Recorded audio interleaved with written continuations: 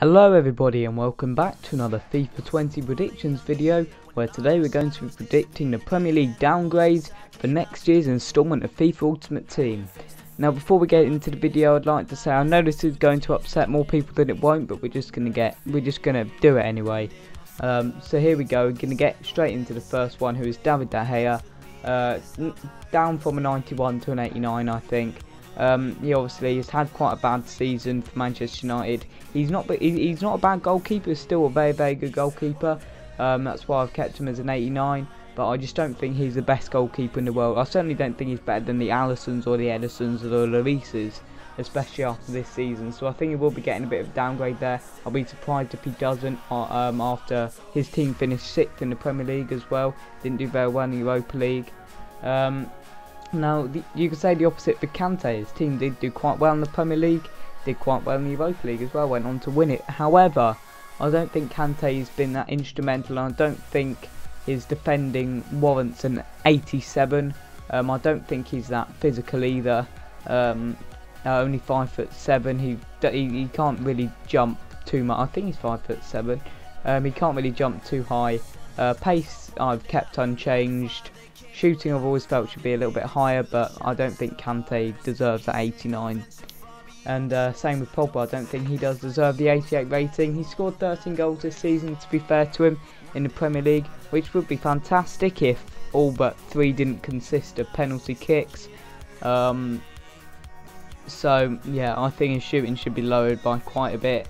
I think his physical should be upped a little bit, but other than that I think he should go down 1 rating, and to be honest, it wouldn't surprise me if they didn't, because Pogba's a card that people want to pack, and EA are all about, you know, making that money that people want to open packs with. So he might stay an 88, maybe move up to an 89 because he scored those penalties.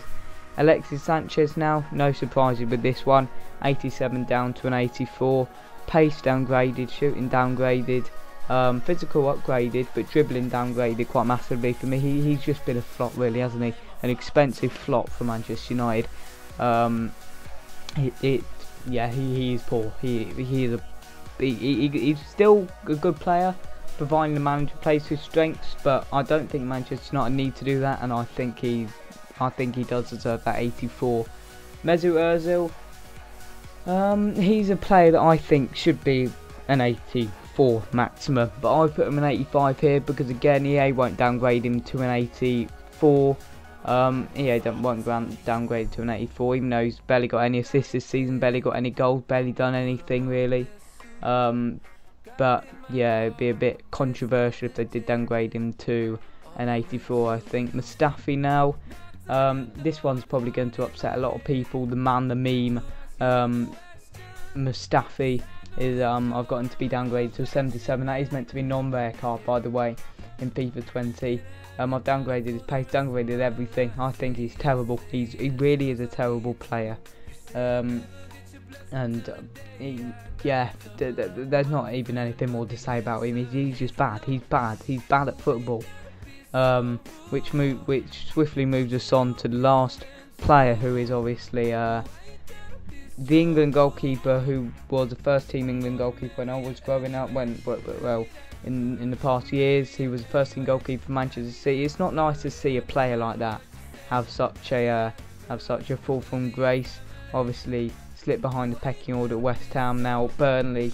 It's not going well for him. He really does need to get that move out of the Premier League now to Championship or even League One maybe. I don't think he should be a gold card. I think he should be a silver card, and I think he will be. And that swiftly brings us to the end of our Premier League downgrade predictions. If you think there's anybody that should be downgraded that I've missed out, please feel free to leave a comment down below. I will be doing a FIFA 20 Premier League upgrade predictions, so make sure that you stick around for that one.